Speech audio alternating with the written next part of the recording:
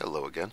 So I made a basic video that talked about free body diagrams, and no sooner had I finished it than I started to think of more complicated things you can do with a free body diagram, and I started to think that I hadn't sold them very well, or I, you might have come away not appreciating how important they can be in some problems. So I wanted to show you a few yuckier problems where using a free body diagram can free up some information that you maybe couldn't have gotten otherwise. And they especially come up when you have an object that has a bunch of pieces inside it, because you can use free body diagrams to analyze not only the entire thing as a whole, but also individual pieces inside it. So what I've attempted to show here is a semi-tractor, 10 tons, or 10,000 kilograms, which is connected to two trailers, the first one 30 tons, and then the one behind that 20 tons. And the engine of this truck is giving us 40 kilonewtons of force that's trying to move the entire trailer.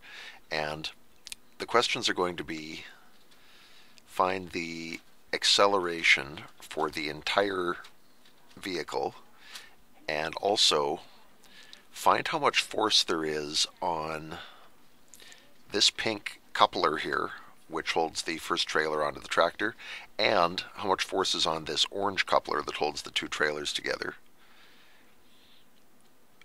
We'll see if those forces have to be the same or not, and to understand that, we're going to do a series of free body diagrams. So let's see how you analyze something like this. The first thing we can do is we have this force which is trying to move the entire vehicle. So at first, I would set up a free body diagram where this entire vehicle is our object. And because we're talking about the entire vehicle, we want a single mass for the entire vehicle, which would be 20 plus 30 is 50 plus another 10 is 60 tons, or 60,000 kilograms. So for this first thing, we've got 60,000 kg. You can write 6 times 10 to the 4 if you like. And the force on it is 40 kilonewtons, which is 40,000 newtons. There are vertical forces on this truck, but because semis rarely sink into the ground or float up into the air, I'm just going to focus on the horizontal forces this time. I know that we're going to have gravity pulling down, a normal force canceling it out, assuming we're on good solid pavement. And so the horizontal direction is the only one where anything interesting will take place. So if we have this force, this is our only force, so it's our net force. I'm ignoring friction. We would get the acceleration of the vehicle equals F over m, which is 40,000 over 60,000, which comes out to the slightly awkward 0.667 meters per second squared.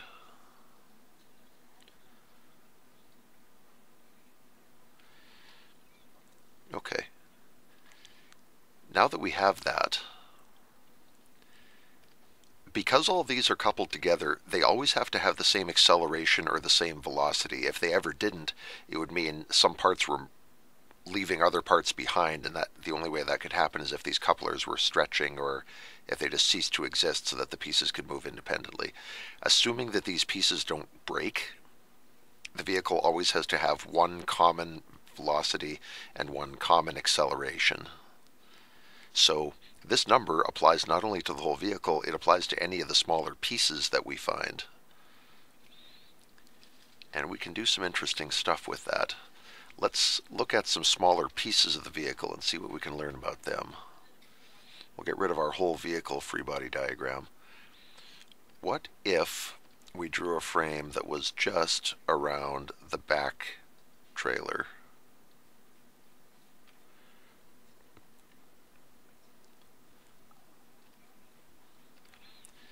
If we're just looking at that, 20,000 kilograms, the only force acting on this isn't directly connected to the engine. The only thing pulling on it is this orange coupler. There's a tension in this coupler. It's like a rope made of steel. And I'll call that I'll call the force in the first coupler F1 and the one in the second coupler F2. So in this trailer, we just have F2 pulling this thing forward, and F2 is not 40,000 newtons. F2, well, we don't know what it is yet, but we know that this trailer has a mass of 20,000, and we know its acceleration is 0.667 meters per second squared. F equals ma can get us that force. Oops, sorry, not 6.67, 0.667.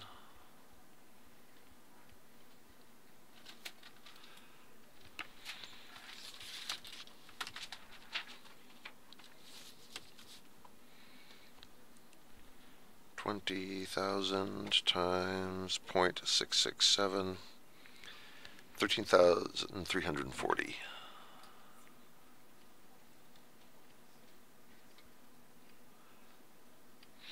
Newtons.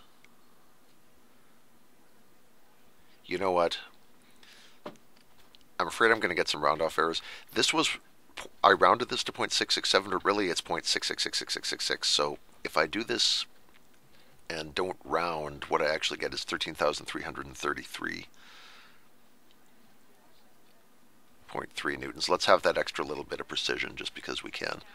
So this number is the tension in that second coupler. I'll put that in there. F2 is not 40,000, but 13,333 newtons. Okay, interesting. What about the middle car, or the middle trailer? We can set up a free body diagram for that too. I'm just going to move this frame and put it around the middle car. You can draw these any way you want, and the only forces that matter for this one are this coupler is going to have a tension, so it's pulling back. In other words, the red car is dragging back on the green car and slowing it down, but on the front, the tractor is actually pulling forward, trying to move it forward. So this car is going to have a force pulling back, F2, and a force pulling forward, F1, and we'll see what the total of those is. When they're talking about free body diagrams, they say that you're only counting external forces when you do one of these. So when we were looking at the whole vehicle, the only external force was this one, the one that where the tires are putting friction into the road, and that's driving the vehicle forward. When you look at an individual car, you're looking for any forces that pass through this frame around the object. Those are the only ones that pull on it or push into it. We aren't counting any internal forces that hold this vehicle together, only the ones that are acting from outside and can make it move. So this vehicle can drag it back, this one can drag it forward, and we'll see what the overall effect is. So we have F2 pulling backwards, because tension always pulls in towards the middle of a rope or a coupler. And we found that that was 13,333 newtons. Then we have an unknown F1 pulling forward. And because this is all part of the same vehicle, we know our acceleration is 0.666666666 meters per second squared. And we know our mass for this thing is 30,000 kilograms. Is that enough to get F1? Hope you said yes. Let's do it. Newton's second law says our net force equals ma. The net force is F1, I don't know what it is, plus negative 13,333. I had to pick one of these to be negative because they're in opposite directions, so I decided forward should be positive and backward or slowing down should be negative. I think that's reasonably fair. So those are our two forces. Together they are our net force, and they equal our mass of 30,000 times our acceleration of 0. Lots of sixes. So if we multiply this out, we get F1 equals minus 13333. Oh, I'm sorry, F1 plus.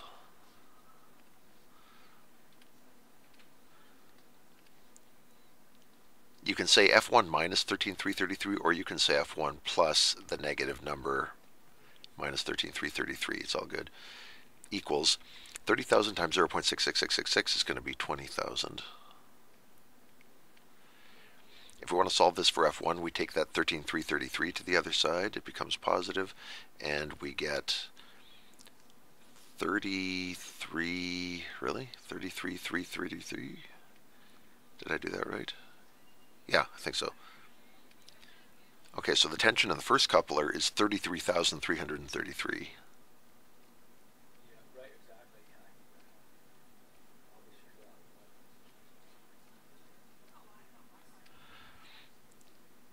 Pulling forward. And just for kicks, let's do the cab, or the tractor part.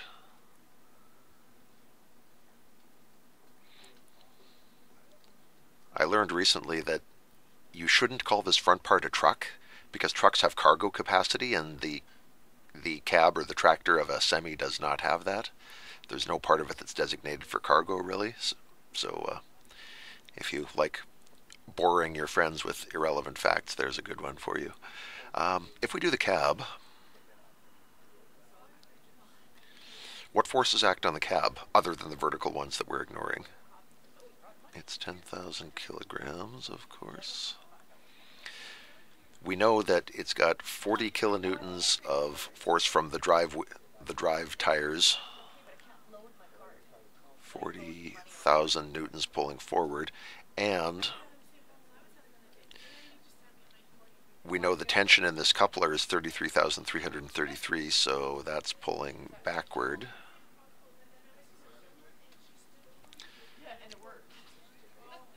F net equals MA. So our net force is going to be a positive 40,000 from the engine, and then a negative, lots of threes, for basically the drag from the two trailers. That's what is producing this coupling force. Equals the mass of the trailer, or sorry, the cab is 10,000, and its acceleration is 0.666666. Does this work out? If we do 40,000 minus 33,333, we get 6667. And if we do 10,000 times this, we get 6666.666. So yes, if this rounds, once we round it correctly, it looks like those numbers do match, so it all worked out. So remember, when you have something made of several pieces, that you can do a free body diagram for the entire thing, treat it all like one object, or you can zoom in on an individual piece and just see what forces are acting on that one piece. And when you do that, you can find some of these internal forces that aren't so obvious. I think of this like the engine starts out with 40,000 newtons, and it's saying, all right, I have that much force to move this entire vehicle. It's almost like the tractor starts with the 40,000, keeps 6666 for itself, and then says, all right, I'll pass on the next 33,333 to the other two cabs, or sorry, using all the wrong words here, to the other two trailers. So 33,333 comes through the coupler here. This trailer says, all right, I'm going to keep 20,000 of that for myself, which leaves 13,333. I will pass that along to the last trailer, and that'll be just enough for him to accelerate the same as the rest of us. So this force gets shared between the three pieces so that they all end up at the same acceleration. If you're a larger mass, if you're a bigger piece, then you're going to keep more of that force and use it to move yourself. You'll pass on a smaller amount to whoever's behind you. So, hope that made some kind of sense. I want to do one more that's pretty much the same idea, but with a small wrinkle built in. And again, we'll be doing free body diagrams for a couple of different pieces. And we'll throw in friction this time just to show friction that we aren't scared of it. At least not too much.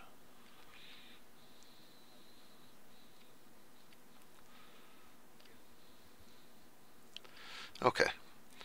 A problem that we like to torment people with is we'll have a table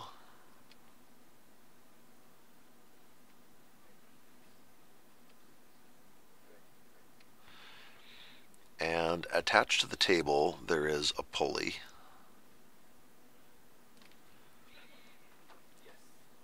And then we do this. We put a box or something on the table, and to that box we attach a string which goes over the pulley and hangs down here, and then on the bottom of the string we hang another mass, another box.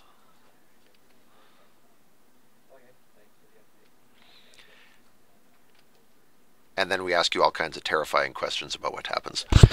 Let's say, what do we need for masses here?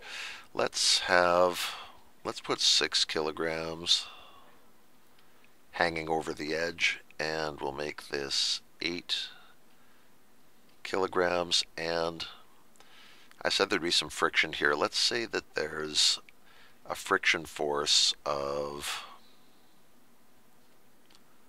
I won't have us calculate it this time, I'll just say, sorry, I know I'm right near the edge of your screen here, 20 newtons dragging back on this because the box is dragging on the table. And the question will be, how fast does this system move when you let it go? So, first of all, why would this thing move at all? We have friction up here, but what happens is we have the weight of this box pulling it downward, and as this box pulls down, it's going to pull on the string, and that's going to drag the 8 kilogram box over here. Eventually, the 8 kilogram box will get dragged off the table, assuming this string isn't too long. So, what's moving this entire thing is the weight of the 6 kilogram block. How much is that?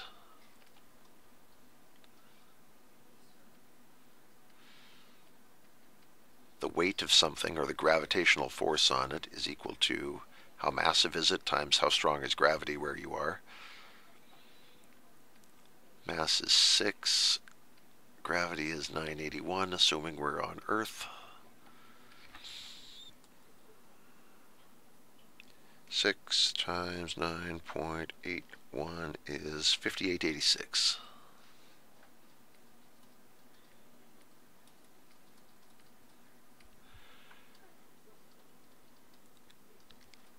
So,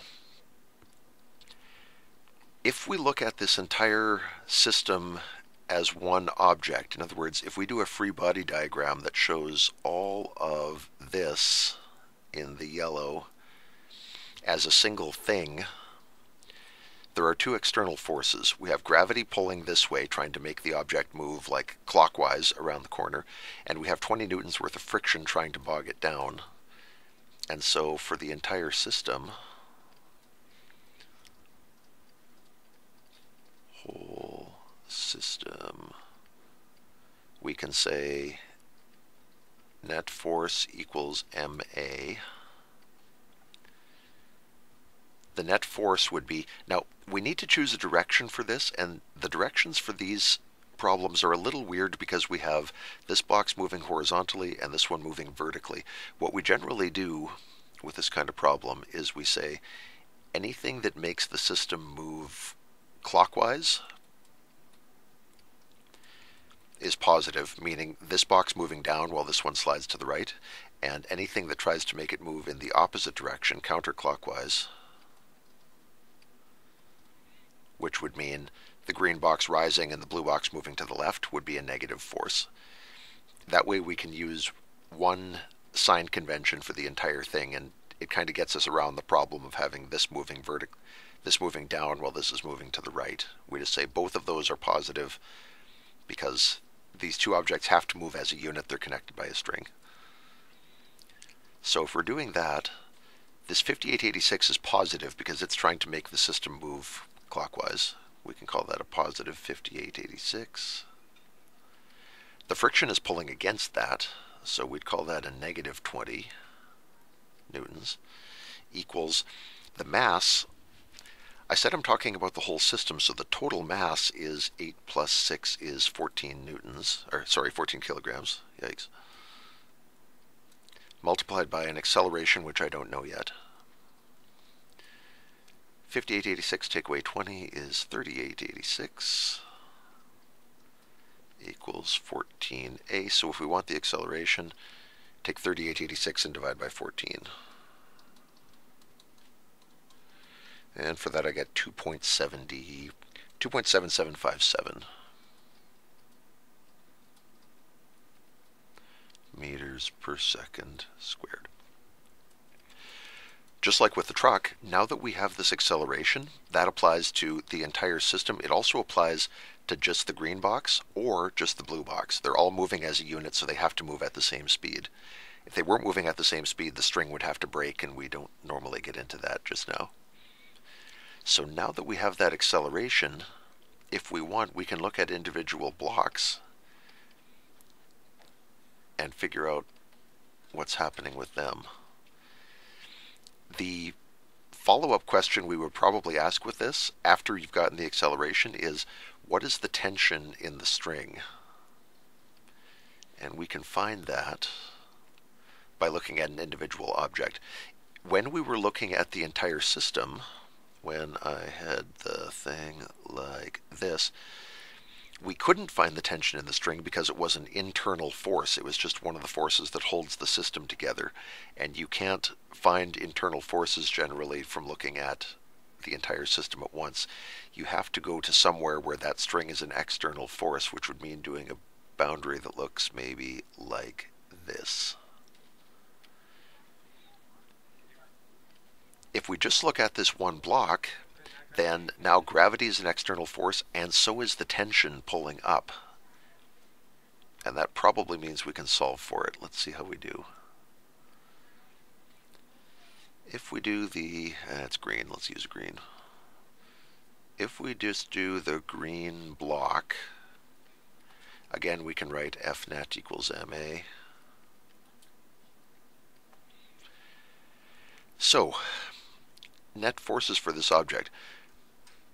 Now that I was thinking about changing the sign convention, but it's not worth it. We'll just keep going with our positive, negative that we already set up. We have gravity that's trying to move the thing clockwise, so that's a positive 5886. Plus, there's a tension in the string here, and tension always pulls in towards the middle of the string, meaning it's pulling up on the green block, and when we get over here, it'll be pulling to the right on the blue block. So that's our tension equals, we're just looking at the green block now, so the mass is 6. And our acceleration is 2.7757.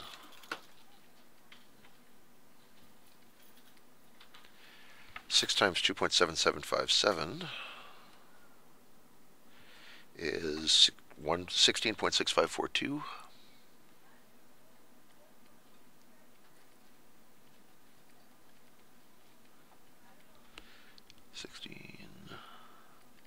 16.6542.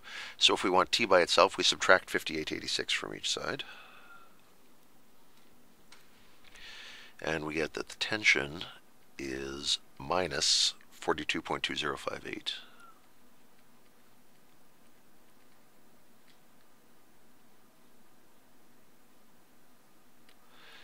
Does it make sense that it's negative? Well, negative forces are going this way, and that's exactly how we thought the tension should go. So, yeah, it does. The tension should be in this direction because it's pulling up on the green block, trying to keep it from falling off the table or falling to the floor. So, if they wanted the tension, we could get it that way, or because this is practice, let's do more work than we have to. What if we use the blue block? Can we analyze that and find the tension? If we're doing this block, the tension's coming out of it this way because tension's always in towards the middle of the string. How does this one set up? Blue block. As usual, we can start with F net equals MA. What's the net force on this one? We have tension pulling forward, not sure how much. We kind of do. Pretend we don't know the tension yet and that we're just finding it. And we have friction dragging back with a force of 20 newtons. That's negative because it's in the counterclockwise direction. Equals mass of just the blue block is 8. And our acceleration we said is 2.7757. So 2.7757 times 8 gives me 22.2056.